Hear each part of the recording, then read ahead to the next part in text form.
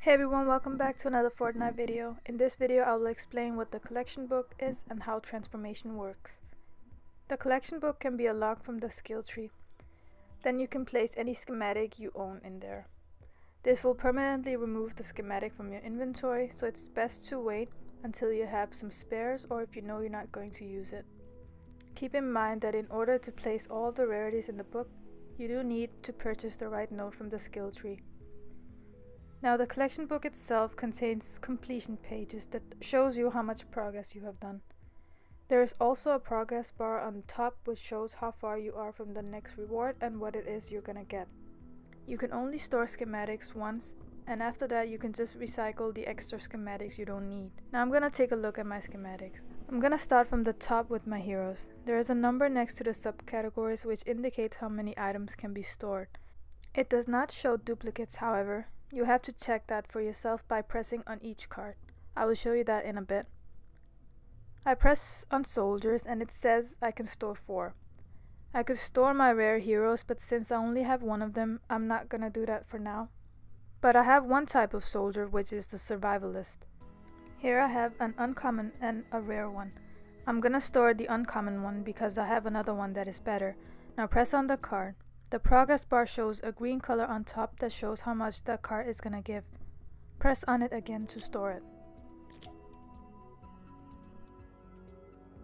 Moving on to the next category, which is the people. I'm gonna choose survivors. I can store one of the common survivors, so I'm just gonna do that.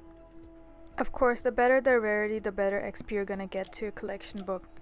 However, I should mention that if you have got the same schematic twice and you've leveled up one of them, you will get more XP from the leveled up one than you would from the default one. Next I'll show you an example how it looks if you have duplicates. If I go to my traps and pick wall traps, I choose the wooden wall spikes and you can see that I have 2 of them. I just pick one and store it. Now I'm just gonna go through my other stuff. This is the floor traps. I have an uncommon one and a rare one. I'm just gonna store the uncommon one.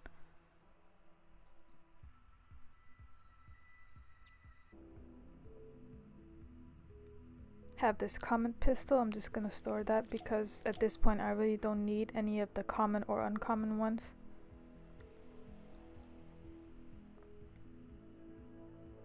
Same goes for the shotgun.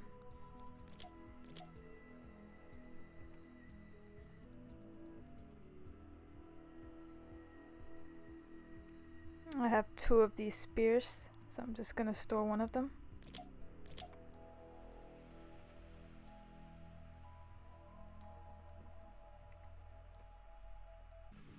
I'm also gonna store this assault rifle even though it's rare because I don't really like using it, so I'm just gonna store it. And here I just got my reward for level 24. I got a lead survivor and then I got a normal survivor. So now that I'm done with the collection book for now, I'm just gonna go back into my schematics and see if I have any spares, because I'm just gonna recycle them so I can get the XP. So I'm just gonna mark all of the common and uncommon ones because I know I already have them stored. I don't have any extra rares, so I'm just gonna recycle these ones for now. And now we're done with all of the recycling and collection book. So now I'm gonna move on to transform. Transformation can be unlocked from the skill tree. You can transform more items and people when you unlock the right nodes from the skill tree. Right now I only have one I can transform, which is the survivor key. If you press on it, you'll see that there are 5 empty slots. You need to place 5 cards or less depending on their value to be able to transform. In order to transform, you also need the requirements, which can be seen in the bottom right. Now before I do anything, I'm gonna first check how many points I need to transform. I'm gonna place this epic hero with 200 points. If you look on the right, it now says 30 points and the blue bar is filled to max.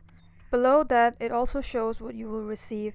It has to say max if you want that exact rarity. Anything below that will give you a lower rarity. Now I'm just gonna remove this epic hero because 200 points is a lot when you only need 30. Now I could place one of these heroes. They give 32 points. It's still 2 points too much, so I'm not gonna do that, but if you want, you can.